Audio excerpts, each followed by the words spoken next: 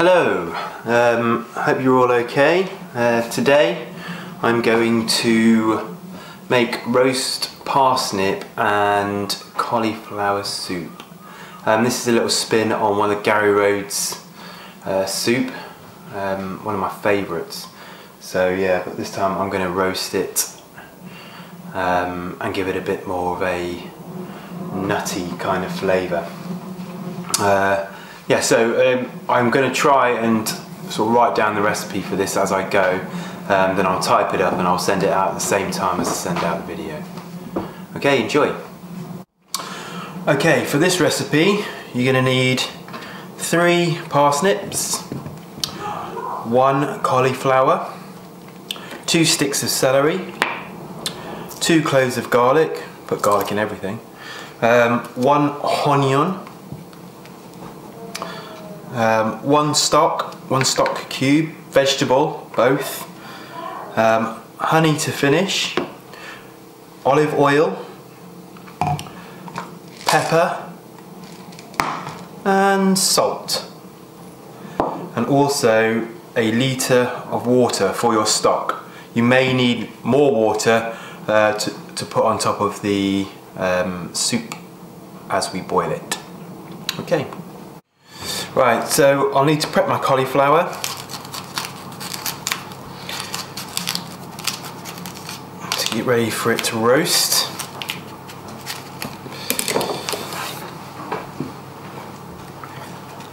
Which is quite an easy task. Just cut round the centre, let it fall apart. Just like that. Okay. Try not to waste too much. Okay, this is quite an old cauliflower, it's nearing the end of its days, so best use it up rather than wasting it. Okay, so smallish florets if you can. Obviously, because we're going to cook them, we're going to roast them, so it's going to cook them in there. Just pull them apart like so.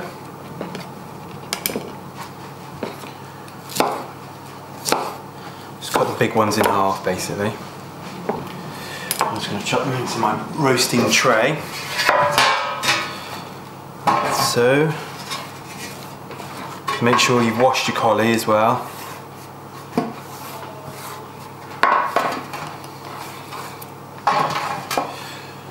And again, wash your parsnips.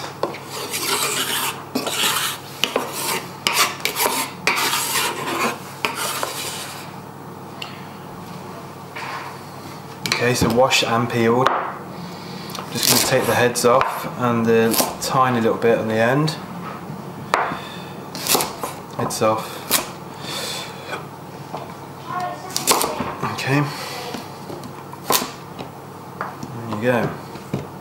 So I just cut them in half, quarter and quarter again, or half and quarter, you know. Again with these. And just straight down, so nice little chunks, because obviously we've got to put them into a soup, so we don't want them too big, although they will be cooked anyway.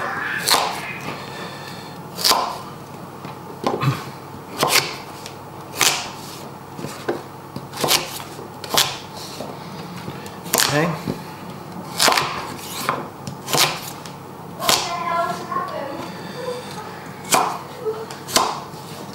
Always remember to try and keep your fingers out the way as much as possible.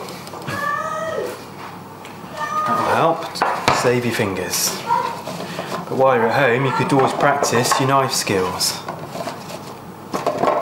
Man's got skills. Knife skills. Okay, so I'm just going to spread them around. A bit of olive oil. This way you get brand new olive oil. Just a little bit over. Okay, that's going to help with the roasting. I'm just going to move that around, make sure it gets as much coated as possible.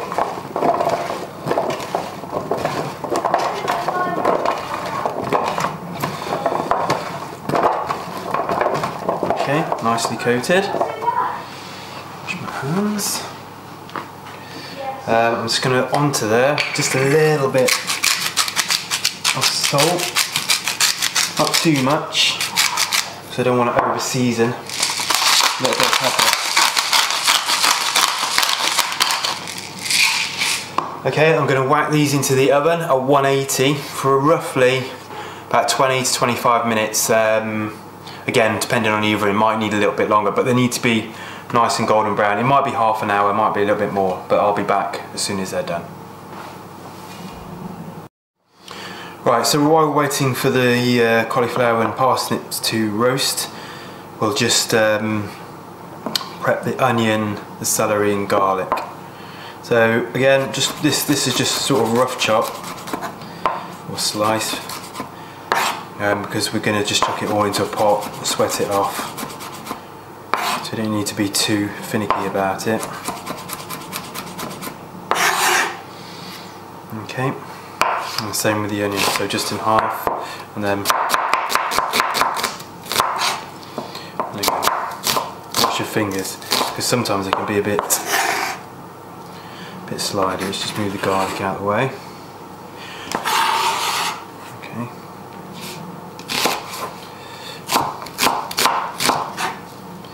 Again with that, see if that bit slides off, slip, got your fingers, ouch, and I have done it before, and it takes off the top of your thumbnail, but you know, hey ho, part of being a chef I suppose. Right, same with celery, straight in half, washed and cleaned, again just chunks this time.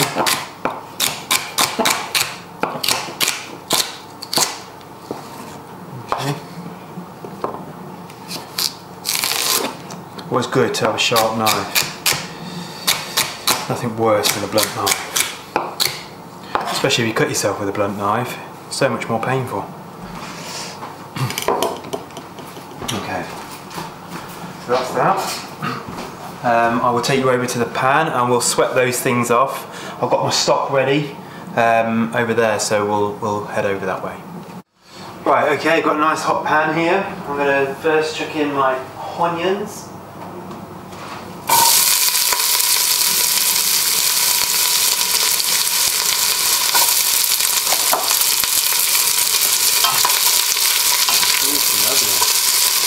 Lovely sound, isn't it? It smells great. But I'm going to chuck in my celery.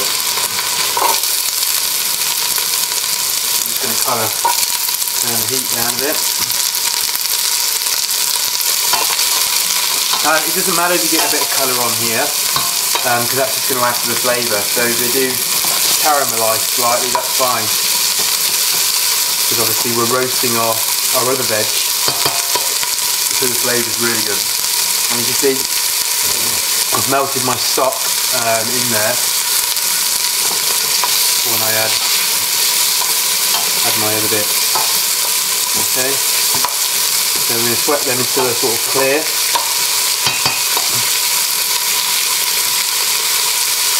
And once they're clear, then we will add the garlic.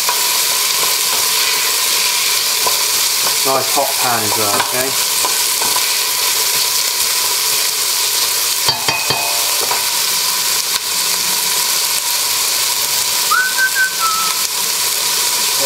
So I'm going to add the garlic now. And there's the garlic.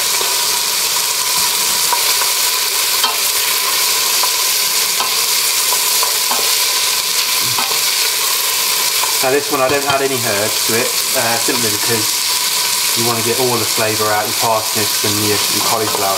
Honestly, it doesn't need it at all. It's such a flavoursome soup.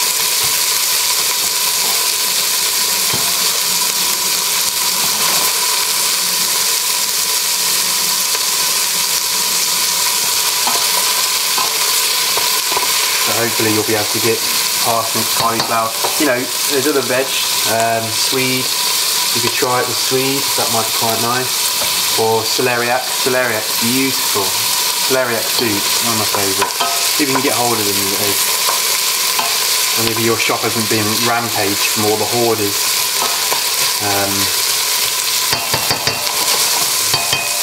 Right, so I'll stop that there. and then I'll just wait for the veg to cook and then we'll crack on. Right, so I've roasted my veg. That took 30 minutes. And as you see, some lovely colour on there. Beautiful. Put that straight in. Straight in my basket. Oh, find my fingers. Pan is very hot.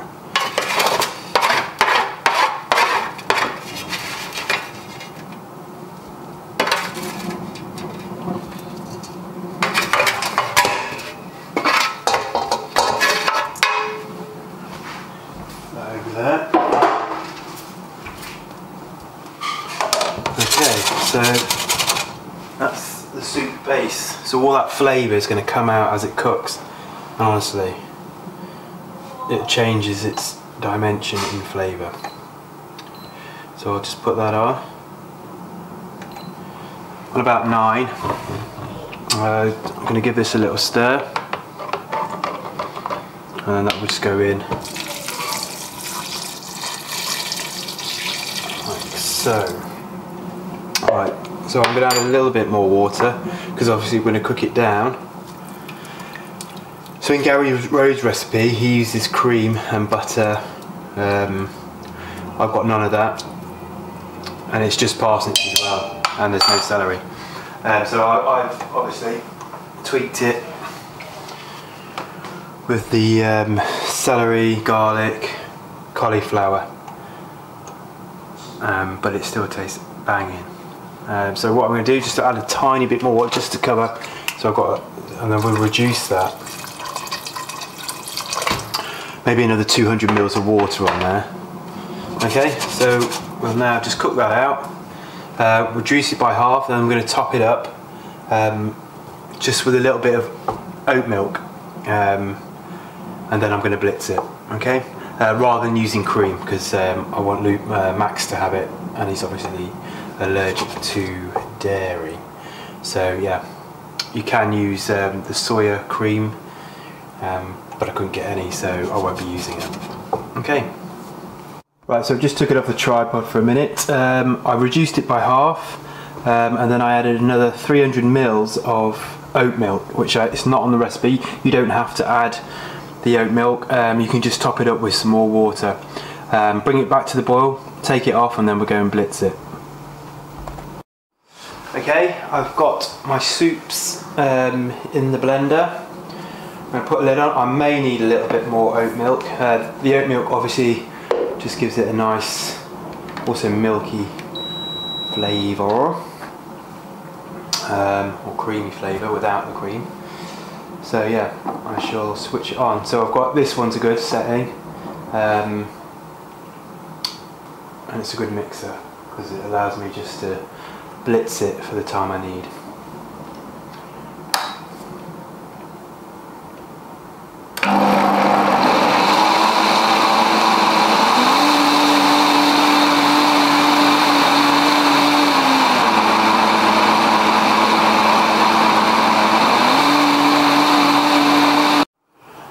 Right, soup is blitzed nicely. I didn't add any more liquid because I don't think it needs it. But saying that, no, I don't. Wow. Okay, that then goes in back into my pan.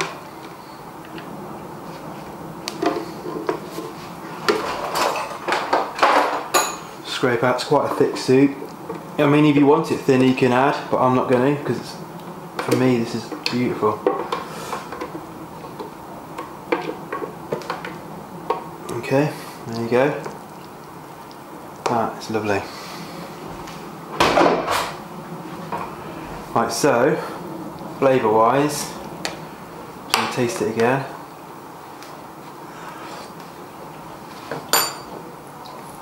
I'll add some salt.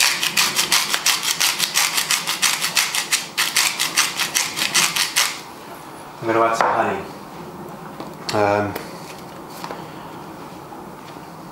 which works really well with the parsnip and the cauliflower.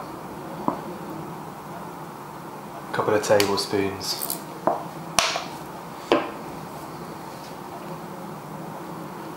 Give that a mix in.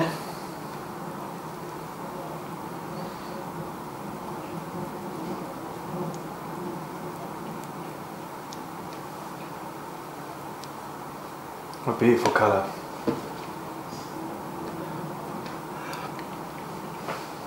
Oh my god, that is stunning. So, a few little ingredients, tiny bit more salt, and then you've got yourself a good amount of soup to feed 5 to 6, maybe 7 people. So I'm just going to put this back on the heat, and then on a very, very low heat, and then I'll get a plate it up and show you what I'll add with it. Okay, that's that. I'm going to plate some up. Lucas needs feeding.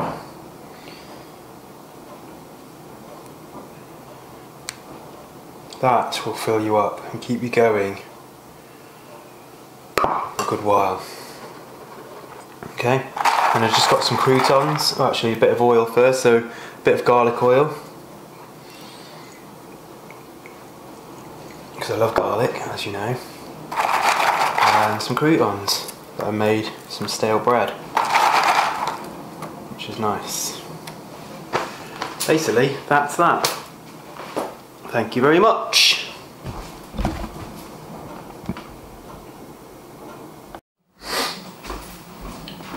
Right, okay, thank you for joining me again. That's another demo done, a nice soup. I will try and get the ingredients for the macarons. It might be a couple of days because I have got some chocolate here, so what I haven't got is any gelatin, because I was going to make a whip as well to go inside them, and maybe some caramel. But I see what I can get hold of. And we'll do that tomorrow. So again, stay safe, keep clean, keep cooking. Well, not much else you can do really. Cook, clean, look out the window, go for your daily exercise on a daily anyway, because you know the shutdown is a long road ahead. So keep fit if you can, and try not to dwell too much on what's going on. But yeah, be safe. Alright, thank you.